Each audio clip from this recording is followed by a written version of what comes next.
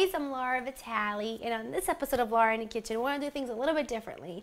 And what I mean by that is, if you can't already tell by my voice, I've been so sick for the past week and a half. It's been unbelievable, and I haven't uploaded any recipes for a couple days, and I feel terrible about that, but I just have not been even able to move until today. Today was the first day I actually felt like I could actually get up and get some things done, and I wanted to share a video with you. I wanted to do something with you guys because it's the beginning of the new year.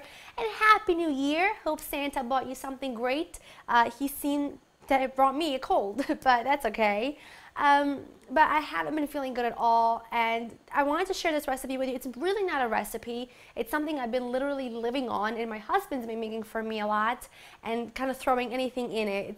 He calls it his soba noodle soup, which is made with soba noodles and just a variety of vegetables you might have hanging around. I've got a mixture of mushrooms, some sugar snap peas, green onions, carrots, some cabbage left over. You're going to use your soba noodles, some soy sauce. I like to use a low sodium, black pepper, and some stock, vegetable stock, beef stock, you name it. You could put anything you want into this soup. I'm not here to tell you that this is the only way to make it. In fact, the way I had it a couple days ago is probably completely different than I'm making it today, because it's just what I have on hand. So let's kind of get started, shall we? Now I've got my stock coming up to a boil here in this big large pot, and back there I have a pot with some boiling water, with some water coming up to a boil as well, because when I tell you, as soon as these things go into the hot liquid, they cook in 5 minutes. That's simple. So I'm just going to chop up some of these mushrooms. Nothing perfect. You know, just kind of roughly. I don't know if you guys follow me on Facebook, and if you don't, you should, because if you do, then you know I've been sick, and we had a party for New Year's Eve, and I tried to be such a brave girl, but I was passed out by 12:20. I couldn't hold on anymore. I was so exhausted and sick, and I had to go to New York City for a few things, and that kind of made things a little bit worse because I was out in the cold, and as soon as I came home that day, we actually had plans on Saturday to New York. We had some things to do, work things and such, but Saturday morning I woke up, I said, you have to cancel everything, honey, because I can't talk. I have to go to a doctor immediately. There's nothing I could do. I don't want to walk in these people and I can't talk, so that would defeat the purpose. So, you know, I don't get sick very often, and I'm the kind of person that's up and about a lot, so this is definitely kind of taking me back a bit, but nothing we can't handle here, you know what I mean? Roughly chop your mushrooms however your heart desires. Does not have to be perfect, trust me. You can tear them if you want to. I'm just going to roughly chop them. Just going to roughly chop my sugar snaps. I love these. Love to snack on them. So, so good. I love that they're very sweet. Put these here. Now for my carrot, I'm going to grate it because I want this to cook so fast. I want to grate it so it gets the job done quickly.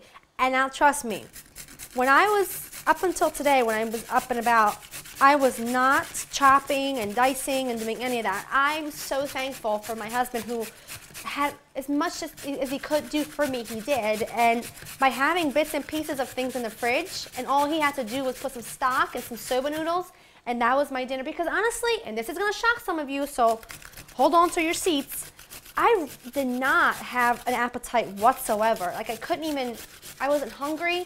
I didn't want to eat because I just didn't feel good. But because I was on antibiotics, I had to eat. So this was something that I could keep down, and it was soothing, and it was warm, and it was filling, and it was delicious.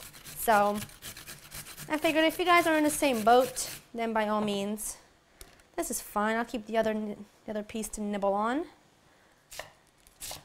All right, we have all of our veggies chopped. These are going to go on top, so we're going to wait for these until the very, very end.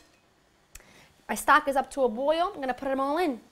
That simple. No sauteing, no oil, no, you know, having to follow specific measurements of everything, nothing at all. Just throw it all in, hot stock, you'll be all right. Give this a stir. This needs 4 minutes, and that's completely done. My soba noodles, which are traditional buckwheat noodles, cook in 4 minutes. So I'm going to dump these into the boiling water, wait 4 minutes. I'm going to drain them and rinse them under cold water, and then I'll show you how to finish everything off. My soup is done. My soup base, I should say. It cooked for 4 minutes. My soba noodles cooked for 4 minutes. I just drained them and rinsed them with cold water. They're ready to go. I'm like really trying hard to get my voice to come back. I'm gonna chop up some fresh scallions so I can put them right on top. Get rid of the little nubbly ends. I do love fresh scallions on top. I think it really adds a little extra note of something. And of course, if you're not feeling up to it, completely forget about it. And as you can see, my kitchen is bare. I haven't gone food shopping. I'm wearing an oversized sweater and I'm wearing Uggs. And I have to be super comfy. But, you know, my appetite's coming back. And I'm ready to dig in. I'm going to season my soup.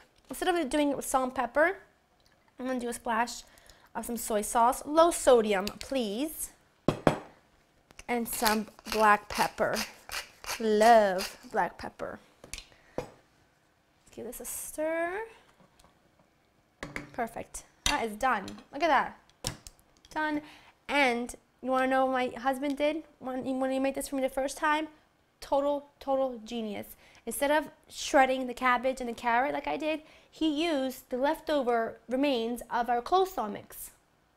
Hello, he was being so smart in the kitchen. It's a small little cookie he is. Definitely a keeper. Put your soba noodles in. Oh yeah. Pretty excited in life.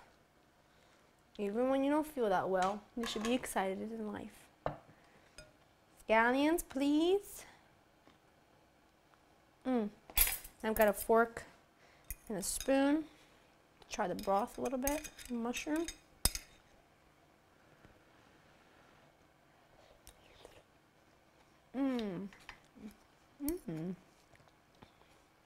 This is so flavorful. It's so simple. I'm going to attempt to slurp, even though this is really hot.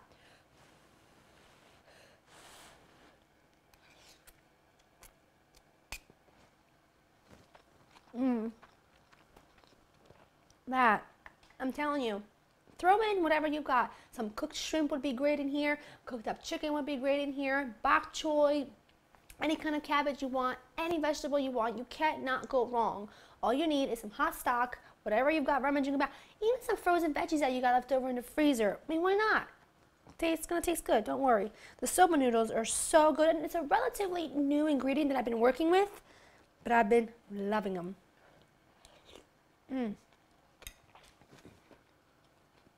Go to laurainthekitchen.com. I'll have everything that I used today written and ready for you. I hope you guys have had a wonderful New Year celebration. I hope to see you guys very soon and feeling much better. Thanks for spending time with me, and I'll see you next time. Bye-bye.